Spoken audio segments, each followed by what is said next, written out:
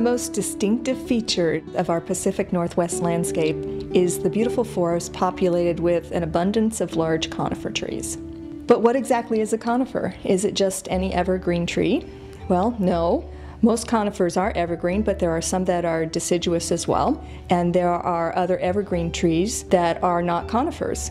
Some people think that every conifer is a pine tree. And yes, a pine tree is a conifer, but there are lots of other conifers that are not pines. For example, cedars, firs, spruce, hemlock, larches, and junipers are all conifers. So what is a conifer? Well, the word conifer means cone-bearing. And conifers are plants that generate both male and female cones, which house the reproductive structures, both the pollen and the seeds. Most cones are made up of compacted woody scales, and most conifers have both male and female cones on the same tree. Junipers, though, have cones that are more fleshy and look berry-like, and they generally produce male and female cones on separate plants, so you have a male plant and a female plant.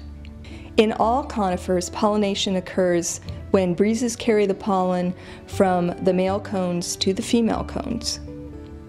Conifers have been around for over 300 million years and may have been a food source for plant-eating dinosaurs. Certain specimens of conifers are also examples of the oldest, tallest, and most massive individual life forms on the planet.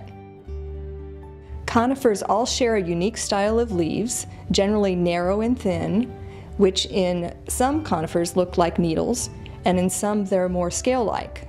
Because of the similarity in the leaf structure, many conifers can look very similar to each other, especially from a distance. So how can we tell them apart? Well, one way is to look really closely at the leaves and also the cones, especially the female cones, because the female cones tend to be larger and they're also much longer lived than the male cones. Pine trees with their needle-like leaves are the most widespread and familiar of the conifers and are found throughout the northern hemisphere. They're easy to identify because they're the only conifer with needles that are bundled together in groups of 2, 3, or 5, and each bundle is wrapped in a paper-like sheath at the base. Pines also have that distinctive piney scent, and their cones are usually very hard and sometimes quite large. There are 8 species of pines native to the Pacific Northwest, all of which can be found here in Oregon. Our two-needled pine is the shore pine, also known as lodgepole pine. We have 3 types of pines that have 3 needles per bundle, and those are the Jeffrey pine, the Ponderosa pine, and the knobcone pine. Our 5-needled pine trees in Oregon are the limber pine, sugar pine, western white pine, and whitebark pine. One of the best ways to identify a spruce is to look at the needles. Their needles are usually quite stiff and usually quite pokey at the tips. If you break off a needle from a twig and look closely at that twig, you'll see a tiny little woody peg. In addition, the needles of spruces tend to be 4-sided, and you can usually roll them pretty easily between your fingers and thumb. They'll go clunk, clunk, clunk, but they'll still roll. Another identifying feature is the papery-like scales on the cones, and the cones tend to hang down from the branches of the tree. We have 3 spruces that are native here in the Pacific Northwest. One is the brewer's spruce, which is found only in a small area of the Siskiyou Mountains down in southwestern Oregon and northwestern California near the coast. Then we have the Engelmann spruce, which is found mainly at higher elevations in the Cascades and also some parts of the Siskiyous.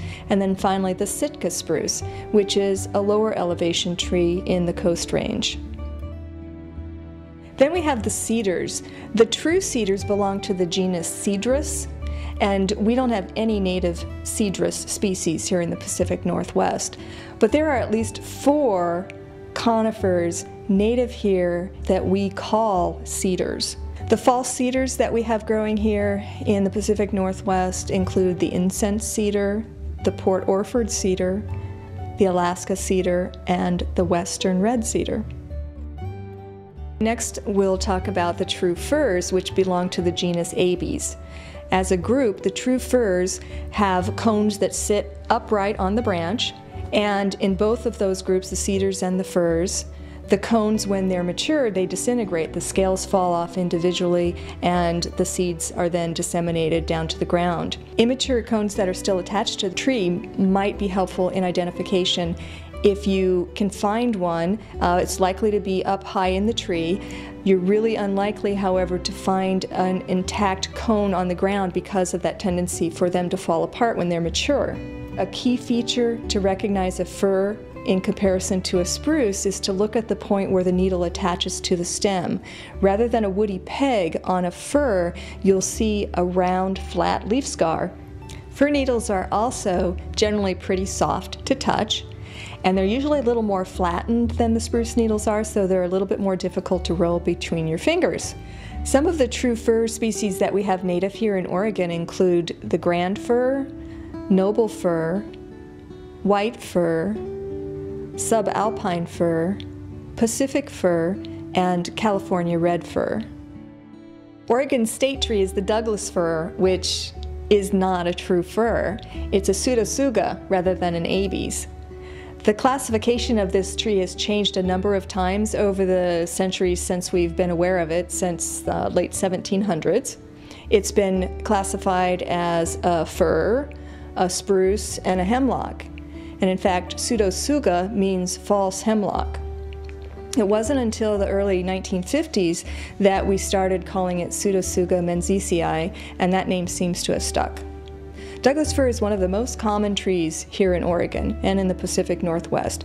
It grows in areas from sea level all the way up to around 7,500 feet in elevation.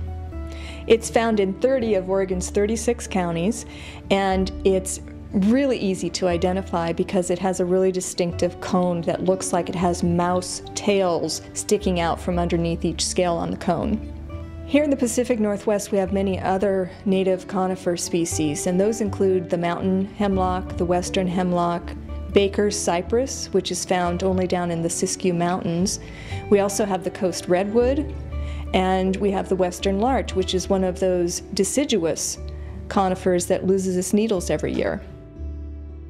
If you'd like to learn more about conifers or plant identification in general, come check out our horticulture classes or other programs here at Clackamas Community College.